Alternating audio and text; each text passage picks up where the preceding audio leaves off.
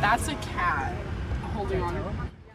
Yeah, this bizarre video out of Omaha, Nebraska shows a cat on top of a minivan as it goes nearly 60 miles an hour down the freeway. The family recording the video says that they thought it was a raccoon at first. The video was recorded last Friday. Shocked and confused, they quickly tried to get the driver's attention.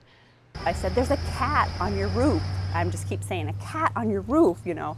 And she looks at me and she's just, "Oh my God," she looks startled. And so immediately they slow down. Well, she says the van eventually pulled over. They hope the cat is okay, but they weren't able to actually find out. The Nebraska Humane Society says they're looking for the cat in hopes that it is okay. Poor little thing.